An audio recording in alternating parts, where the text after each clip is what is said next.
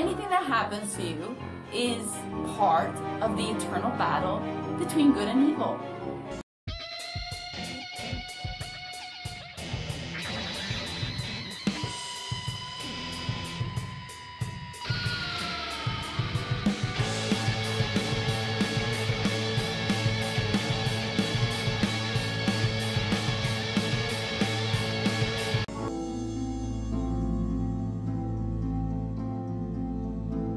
Well, my view was different from everyone that I went to church with. I didn't share much of my opinions, again, because you learn to just keep them to yourself. But when I would share, most people wouldn't agree with me, and they would think that there was a clear difference, but I never saw it. I thought that we were extremely similar to Mennonites and the Amish and Mormon and Jehovah's Witness. I thought we were super similar, the most similar to Amish, because with Pentecostal, again, like the attire, long, for the women, like long skirts, your hair's long, you never cut it, you never style it, you don't color it, you don't wear makeup. You are always with only Pentecostal, so you're always in a group of people with skirts, and they're baggy skirts, and they're ugly, and you dress ugly, and you all dress ugly, and you all go around together with your Bible at hand, ready to preach. And the people in my group would speak in tongues and dance in the spirit, which is weird. And no one else even does that. So I thought we were like one step up, which is why I thought we were more like Amish. Because Mennonites and Jehovah's Witnesses and Mormons, yeah, they talk to you, yeah, they try to spread the word, but they don't go around speaking in a made-up language. Isadani andedina moribina aboshe to the caribisa boshe futele mashama handele na masomo to kont karikis korakisa karmismanso koshinan isomota nella mahonbi ala kasu in mashakri said. Like, that sounds made up. They don't go doing that. They don't go throwing themselves all around and knocking tables down and chairs down and drum sets down and the mic stand and knocking their glasses off. Pentecostals, you have to be loud, you have to praise, so you don't just read the Bible, you're saying praise words the whole time, and you're praising the whole time. Hallelujah, amen, hallelujah, amen, every 2 seconds. And the goal is to speak in tongues, and the goal is to dance in the spirit. And speak in tongues, dance in the spirit means you're knocking stuff down, means you're laying on the floor, means somebody's blowing in your face, means somebody's trying to push you down. All the ones that are around communities don't do that, except for Pentecostals. So why would I think that we were less than or less of a cult than those? Because people refer to those as a cult. So why on earth would I think that Pentecostal was not? First of all, and second of all, less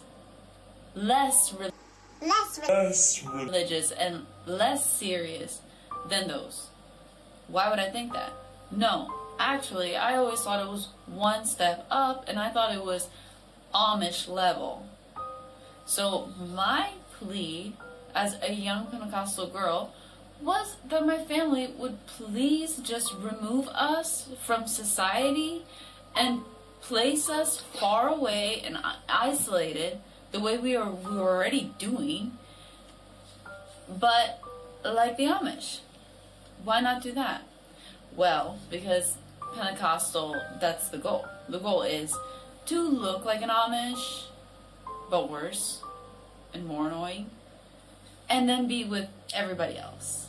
So your beliefs are cuckoo crazy, very strict, for no reason, about a being that doesn't exist, right?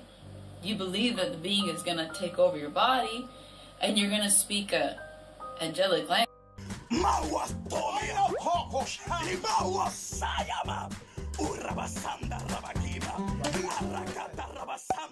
Angels are being dispatched right now. Hamanda aka ata raka deda baka sanda ata ambo osa kata rite eke banda ata rike didi ashada.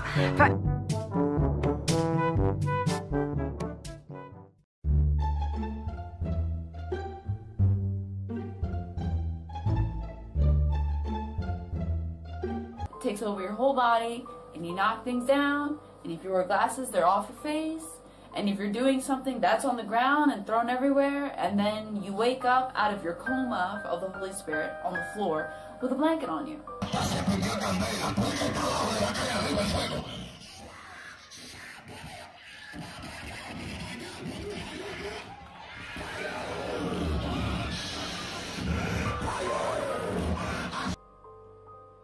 In normal society, right next to the supermarket that you go to, right across the street from the car place with all the cars in the lot, right next to your neighbor, and right down the street from your kid's school, there's people doing these things.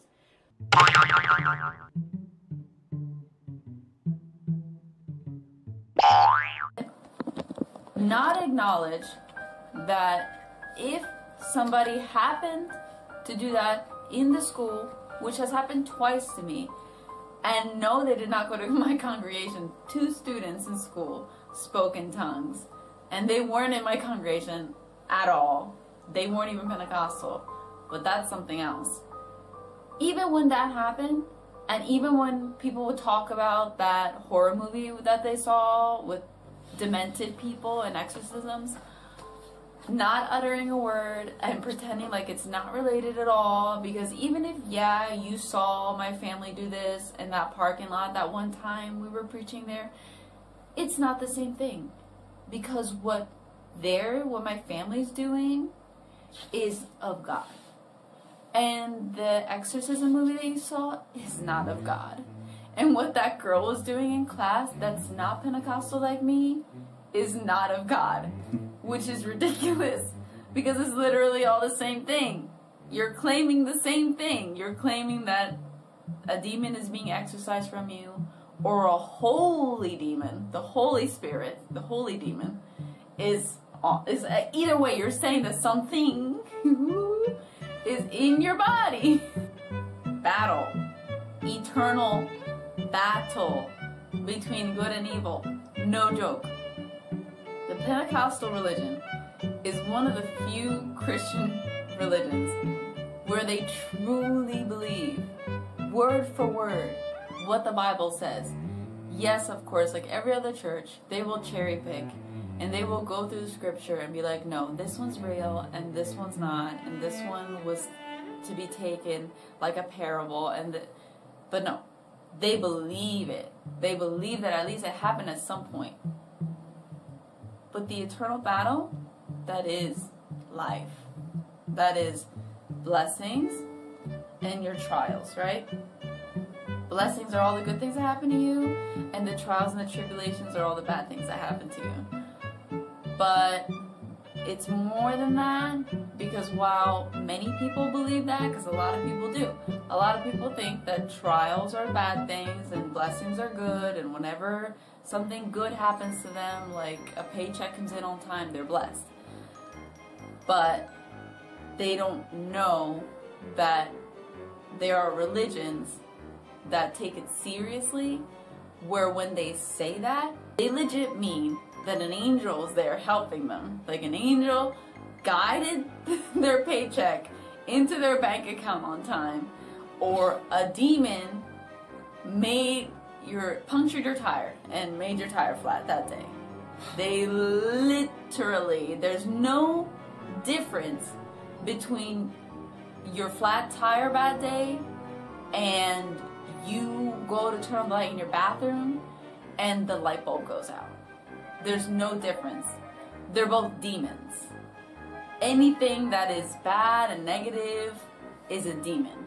If you are talking about a demon experience that you had and then the door closes, that's a demon. Oh yes. And if you're talking about the angel experience that you had and then the door closes, that's still a demon, because the demon's going to be angry that you were talking about the angels. So it's everyone's game, and it really isn't fun. It's not fun to be raised like that, to be raised where every single thing that you talk about, no matter if it's good or bad, no matter if it's you or God, it'll always go back to that. somehow your day at school turns into angels and demons. Your encounter at the drugstore turns into angels and demons. You turning in an essay turns into angels and demons, and so on and so forth. It's exhausting and really ridiculous. And it doesn't help you learn any lessons in life. It doesn't help you grow